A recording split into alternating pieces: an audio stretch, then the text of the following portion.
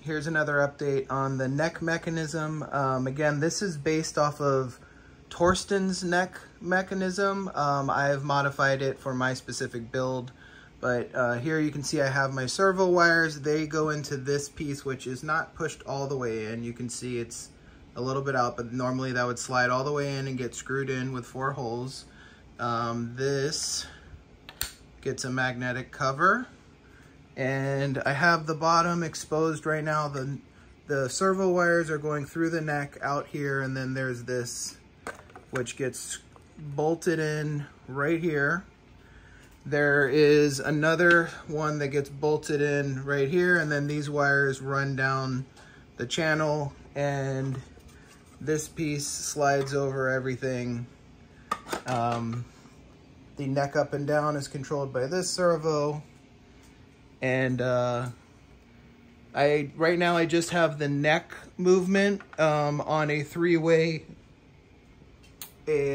switch, so it's not animated or anything, but I'll show you. So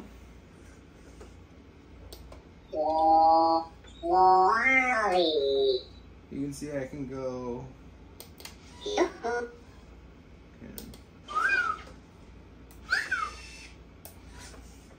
Let's see, I can go like this.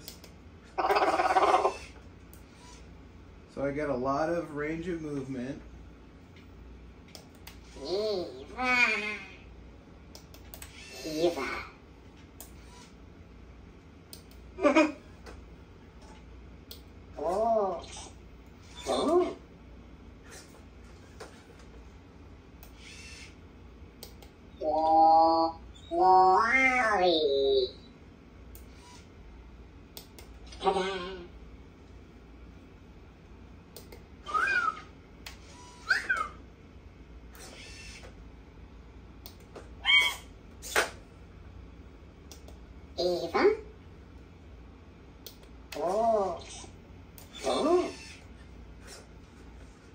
So there's a lot of cool stuff, especially once I program the neck to go along with my animations.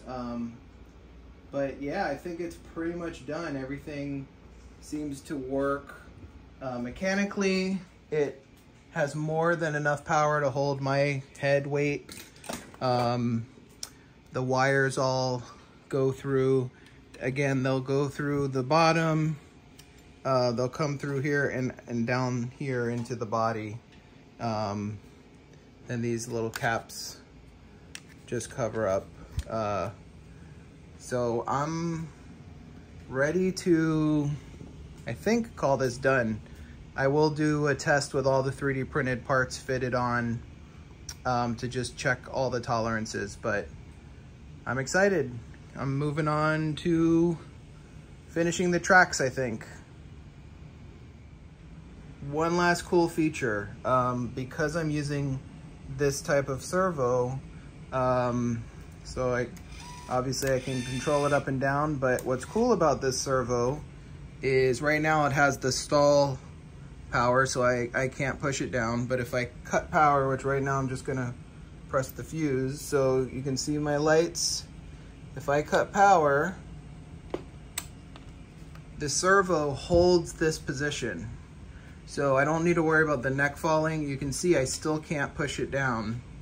So that's just another added feature that I like, because it's this kind of servo. Even when the power is cut, it holds the position and locks in place, which is super handy for when you're pushing them around or just moving them around.